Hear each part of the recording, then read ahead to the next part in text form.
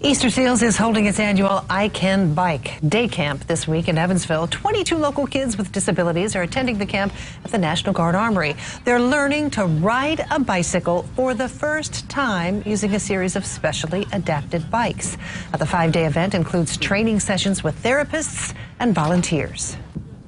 When you see how these kids on Monday, they're coming in all nervous and afraid, and by Friday they are so excited because they are riding a two-wheel bike like their siblings, like their friends in their neighborhood. It just builds their self-esteem tremendously. It is a great camp with great success. You can see it right there. This is the 16th year for the iCan Bike Camp, and anybody's interested in it can contact Easterseals Rehabilitation Center. That's right.